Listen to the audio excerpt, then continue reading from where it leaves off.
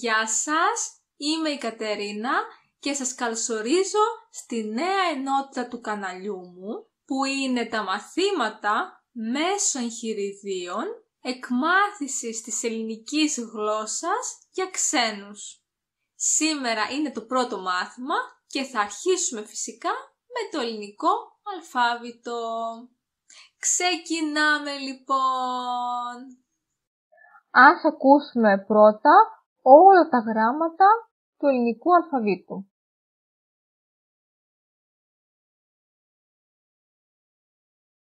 Αλφα, Β, Γ, Δέλτα, Έψιλον, Ζήτα, Ήτα, Ήτα, Ιώτα, Κάπα, Λάμδα, Νι,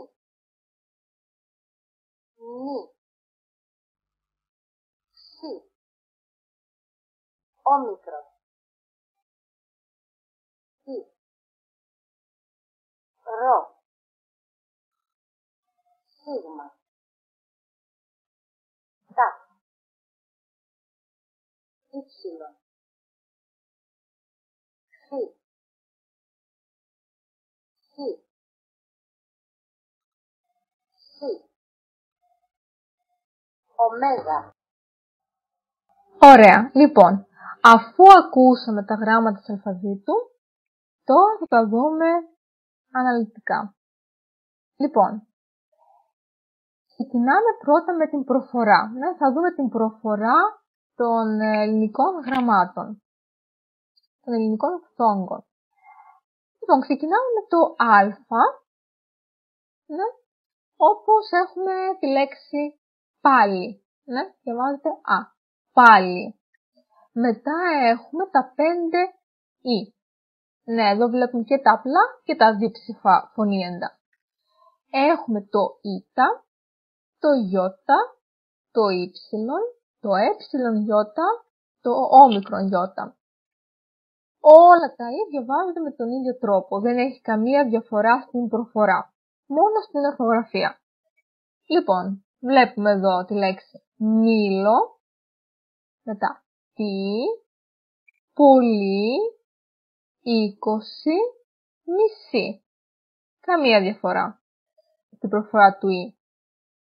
Μετά βλέπουμε ότι έχουμε δύο Έχουμε το και το ιώτα.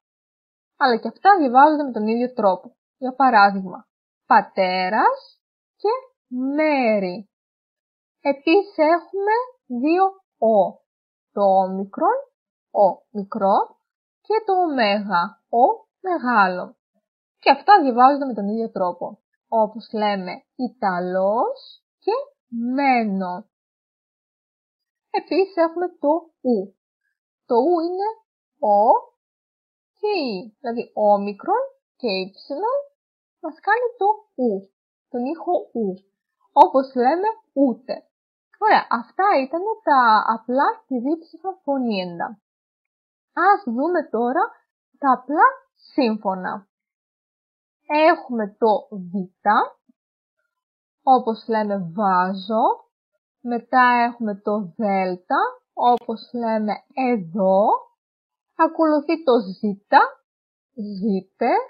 Μετά έχουμε το θήτα, όπως λέμε θέλω. Μετά έχουμε το λάμδα, όπως λέμε λέξη. Ακολουθεί το μη, όπως είναι η λέξη μήνας. Μετά έχουμε το όπως λέμε νέος. Ακολουθεί το όπως λέμε πρέπει. Μετά έχουμε το ρο, όπως λέμε νερό. Ακολουθεί το σίγμα που έχουμε το αυτό και το το τελικό. Αυτό το σίγμα το τελικό που το βάζουμε μόνο στο τέλος των λέξεων. Ποτέ στη μέση ή στην αρχή. Όπως βλέπετε εδώ, ίσως. Αυτό το σίγμα μπαίνει στο τέλος. Μετά έχουμε το ταφ, όπως λέμε τώρα, και το φι, όπως λέμε φάρμακο.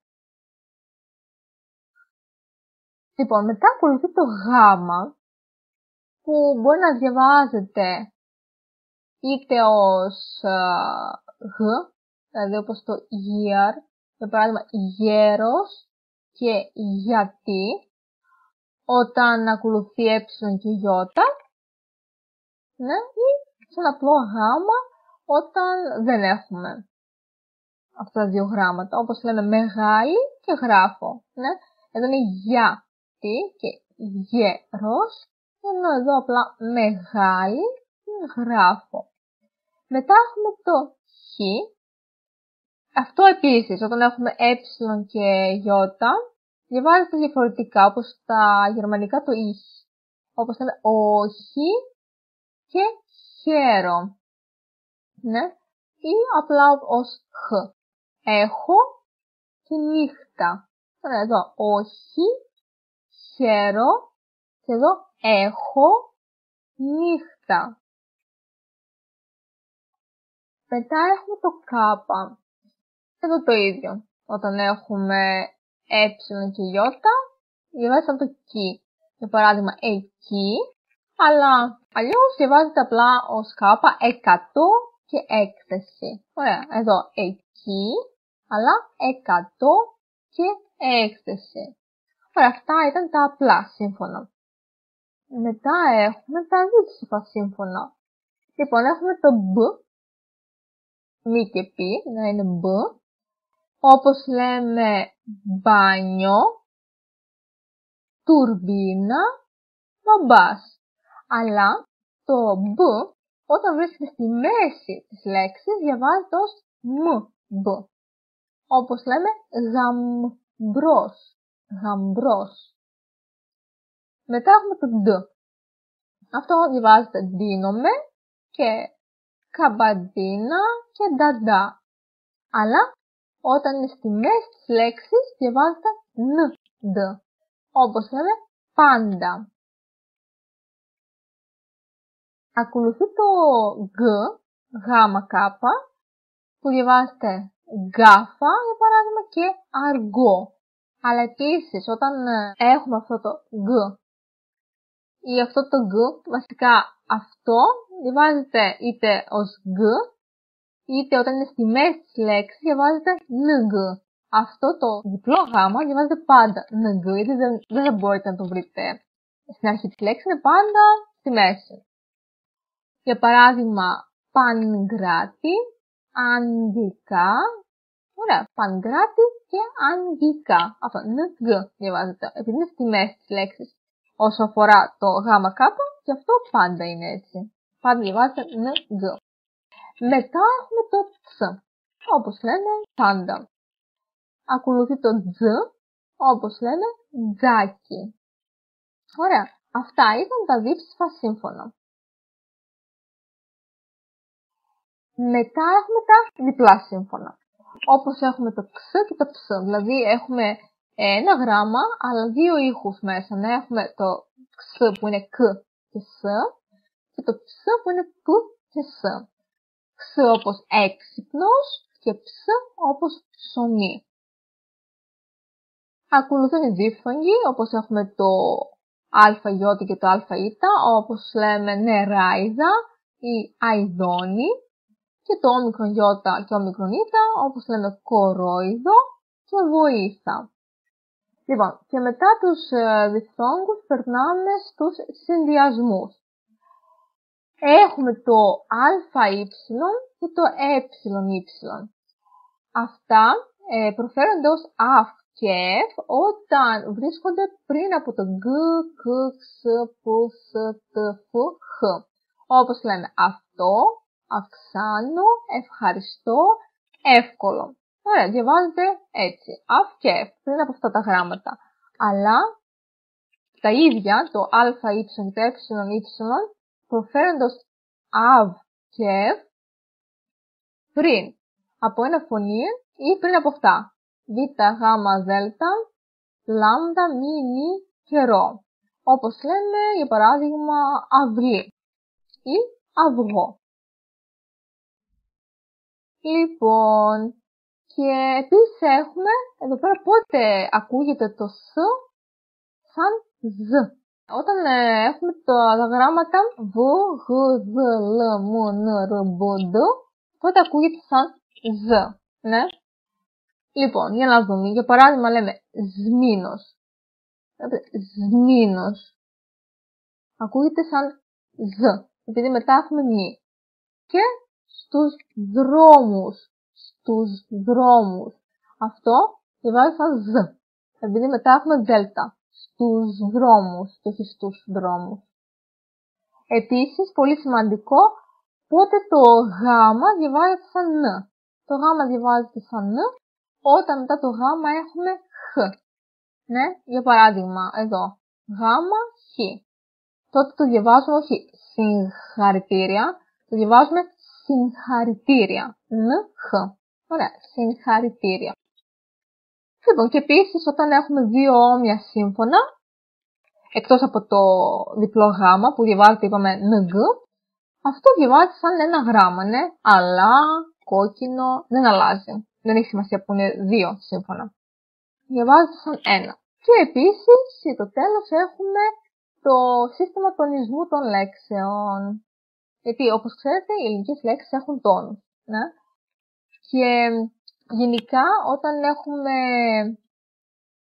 λέξεις που είναι μία συλλαβής, δεν βάζουμε τόνους, αλλά έχουμε κάποιες λέξεις που έχουν τόνους, όπως είναι το που, όταν ρωτάμε που είσαι, το πώς, πώς είσαι, και το ή. Εγώ ή εσύ. Και το ως φυσικά. Ωραία. Και επίσης να ξέρετε ότι οι ελληνικές λέξεις, ο κανόνας είναι ότι τονίζονται στις τρεις τελευταίες συλλαβές. Είναι μία από τις τρεις τελευταίες συλλαβές. Και επίσης, όταν έχουμε αι, όμικρον y, ει, όμικρον ι, y ή αι,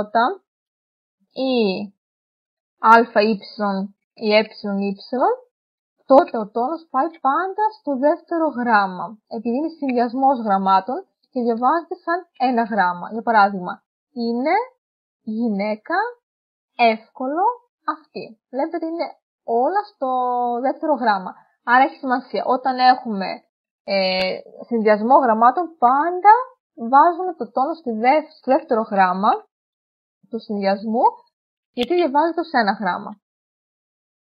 Και επίσης, όταν βάζουμε, όπως είπαμε, το τόνο στο πρώτο γράμμα, τότε διαβάζεται ξεχωριστά. Για παράδειγμα, ρολόι, Κάιρο.